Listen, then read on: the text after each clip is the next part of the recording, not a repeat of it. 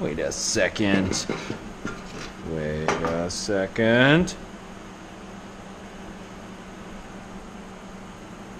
Wait. You know what? You're making it happen, man. Keep it up. You can do this. You can do this. You're doing a good job. And it's going to pay off more than you even know. Disclaimer.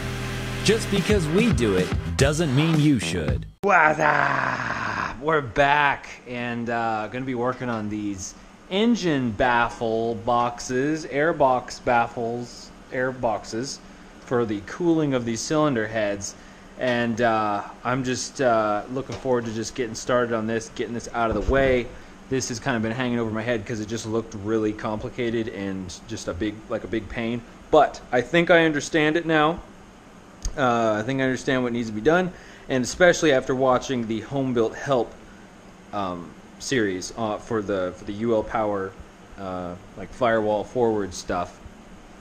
That was a big help because I mean, yeah, because these photo assembly guides, they're well, it'd be super confusing if it wasn't for the photos.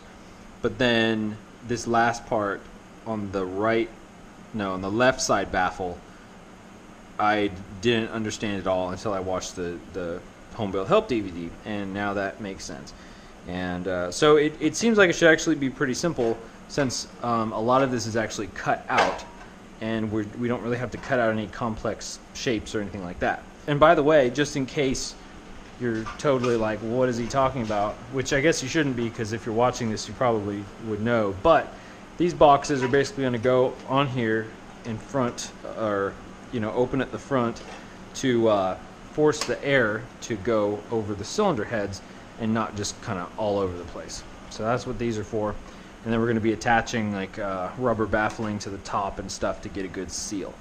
Okay, let's continue. Or actually, let's get started. Let's see, the first thing I want to do. Oh, it's so easy to get into a rush when I'm filming, because I feel like, the clock is ticking. The clock is ticking, the cameras are rolling, the seconds are going by. But it really doesn't matter, because with the magical power of editing, I could just be like, boom, and it's done. But I'm not going to do that. Okay, anyway, let's see. I'm just going to Cleco this so that it stays together. And one of these, the left side, is longer than the right side because the way the cylinders are offset. Okay, so I'll tell you what, let's just get a good look at these before I do anything with them. So it looks like that. Yeah. It'd be a lot more helpful if there were like twice as many photos in this photo assembly guide. Aha! Okay, so this is interesting. Now, as far as the photo assembly guide, and I know that these are like not official instructions from Zenith because, legal junk, but the problem with these is that this one was revised in 2012. So there's bound to be some changes between now and then.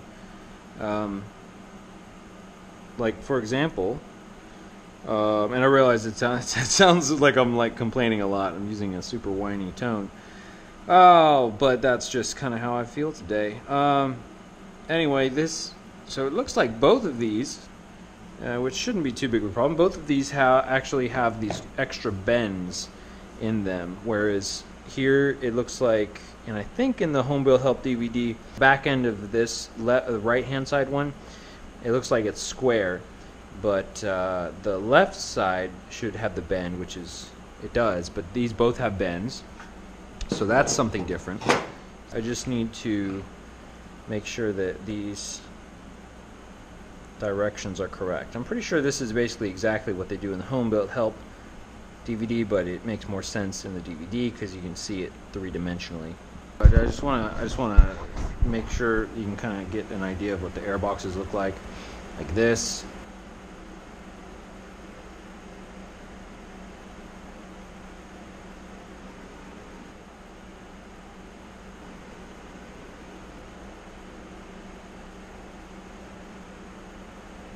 So you can see the left-hand side from the pilot's view is going to be a few inches longer than the right-hand side from the pilot's view, because we're looking at it from the front of the airplane. Okie dokie, I think we're ready to go. We'll start with the right-hand side because that's what they do in this one, in this little photo assembly guide thing. So that way we can kind of keep up on this. See now, well, whatever. I'm just gonna shut up and actually start working on this. Oh man, but I had a bunch of coffee, so that's kind of hard to do. All right, I'm gonna need a millimeter metric ruler. I'm gonna need my square edge thing, and I'm gonna get a speed square. Ooh.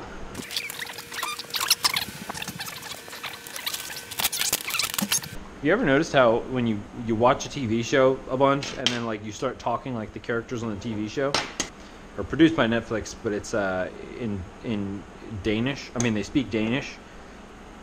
Oh shoot, I don't know, probably Sweden. I'm getting so sidetracked right here. But I'm so glad to be making more progress on this, because sometimes you just got to make that progress. Ooh, now there's a burr right there. I'm just going to go ahead and file down this little notch before it catches me and kills me. Let me get my files. Pretty soon, I think I'm going to do a video or several videos about tools. The tool time. Terry tool time. We'll talk about tools, because I think there's a lot of misconceptions about tools, about what you need and what you don't need. Not that I, know everything, but I've got my perspectives on it. And I think a lot of times people downplay the tools that you need, because you're going to need a crap ton of tools. And then some tools are there just to make it, make life easier. But again, I'm getting sidetracked. That's pretty cool. All right, let me just...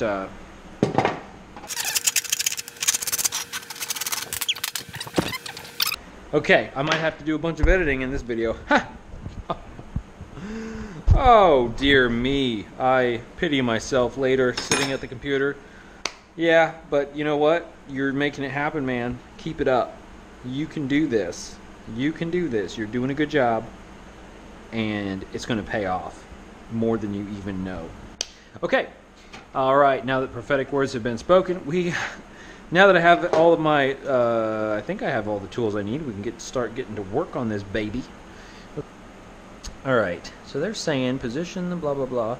I don't know why they would want me to necessarily put it on there, because like, I'm pretty sure, you can do everything you need to do before this thing even gets on the engine, but I don't know, whatever, man. I'm right here. We're gonna go 23 millimils, and let's see here. So right about there. 23. That's very specific. 1, 2, 3. 1, 2, 3. Perfect. So perfect. So 120 up from the step. So what I'm going to do is I'm going to get my handy dandy square. I could probably use a speed square actually. And come on, little fella. This guy for drawing the lines, the straight lines, just like that. And then I'm just going to get my metric ruler to actually measure it out, and we want 120, 120. So from right about there.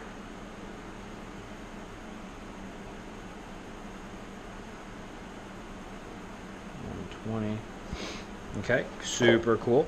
And then mark a point 210 millimeters up from the bottom of the air box. Here.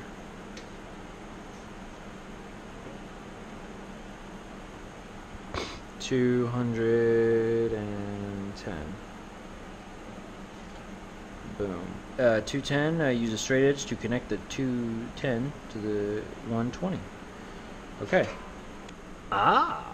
Let's use something with a little bit more rigidity. Hey, look at this.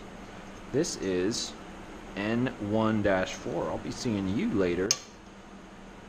So let's connect these 2 points.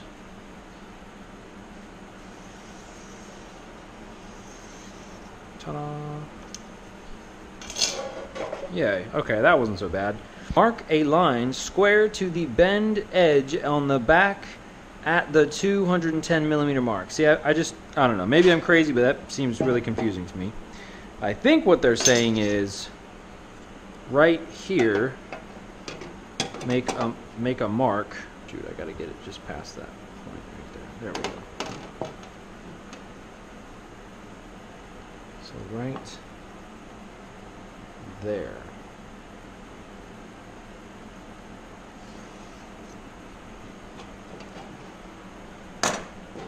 That looks right about on to me.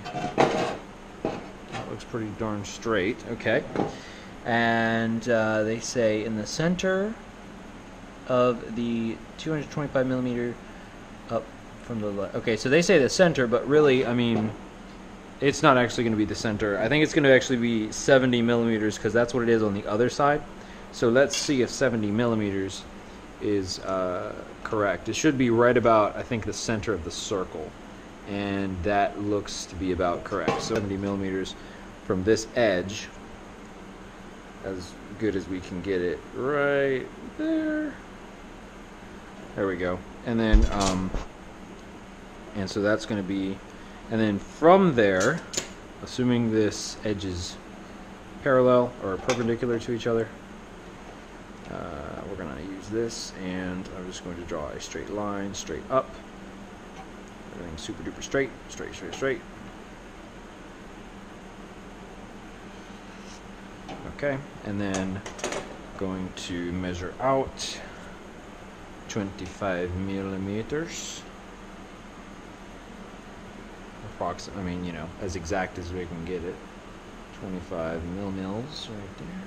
Okay. Excellent. Okay, so we've got that 25 millimeter mark, so we'll just do a little 2.5, little arrow, just for you viewers out there, give you some visuals there. And then this right here, from this point to this point, is 70 millimeters right there. And then, oh, how did they do that? And then I think we're just going to continue this across. See, that's the thing. That's kind of where I have to improvise on this side. I gotta, or transpose it from the other side. I'm gonna start a new video.